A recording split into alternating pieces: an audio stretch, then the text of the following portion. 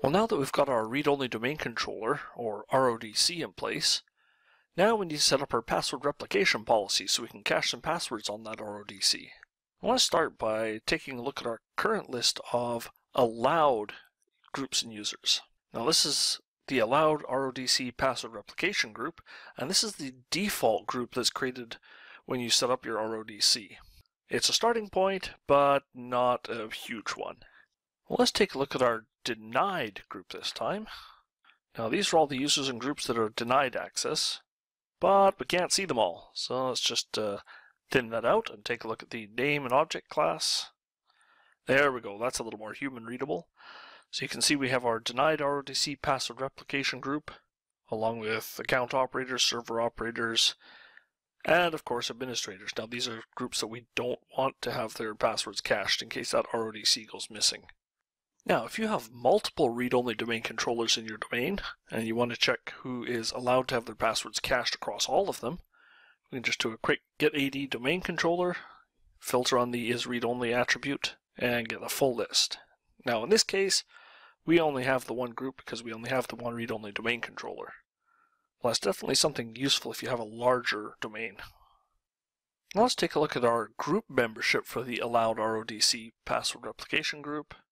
And you can see it's empty, which is why I said this is not a great start. You actually, at this point, have no one that can have their passwords cached. And if we check our denied RODC password replication group, we have quite a number of groups and a single user. Obviously, your domain admins, enterprise admins, these are definitely accounts you do not want to have their passwords exposed in the event the RODC is compromised.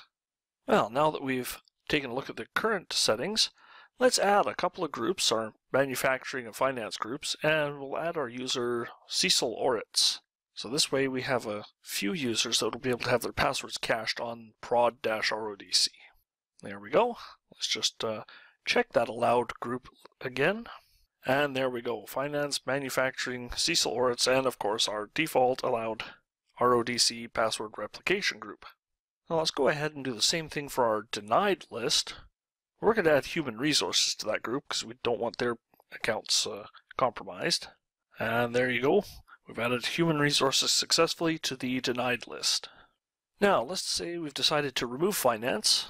Well, it's not a big deal. We'll just use the remove AD domain controller password replication policy from prod-RODC and the allowed list finance. So we're going to take finance out of that list. We'll click yes to confirm that we want to do that. And we'll just verify quickly that we've been successful. And as you can see, finance is gone, and we still have manufacturing, Cecil Oritz, and our curiously long group name. Now, let's take a look at the accounts that have already authenticated to prod-RODC. So we're going to use the get AD domain controller password replication policy usage, and check for authenticated accounts.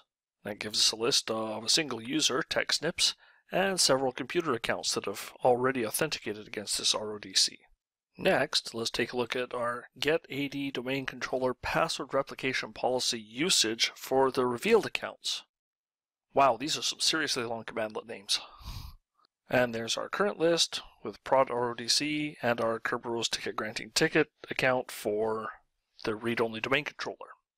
Now, one thing we can do here is we can take these two lists and compare them to find out if there's any authenticated users whose passwords aren't being cached. It's relatively easy to do. We'll take our two previous commandlets with the authenticated accounts and our revealed accounts and put them through compare object.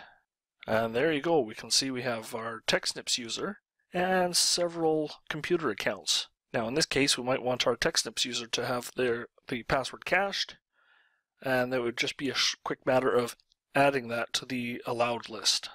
And finally, we may want to pre-cache our password. So in this case, say for Cecil Oritz, we know he's going to be out at that site soon, and we want to make sure that in the event that the WAN link is down, he can still authenticate to the RODC. So we'll just use our get AD user, pass that into sync AD object, and the important thing to note is the password only parameter there. That will make sure that his password is synced. And we'll just do a quick check again on our revealed accounts. and verify that it was successful. And there we go. We now have Cecil Oritz added to the revealed list, so his password is now pre-cached. That's all there is to it. Thanks for watching.